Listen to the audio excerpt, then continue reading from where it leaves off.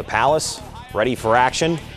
Parkway starting things off. Nick Hopp opens the game and drills the tray from the wing. USV, Evan Thompson answers right back with a three of his own and drills it with distance. Dylan Hughes would drive down the lane, making the layup.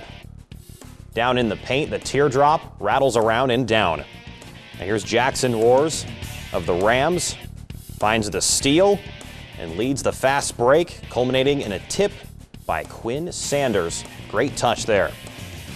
The Rams right back to work. Drew Stevens takes advantage of a wide open shot beyond the arc and drains the corner three. Our final score, 63-39, all Parkway. You can catch this game on TV 44 tonight at 11 p.m. after the Sports Report.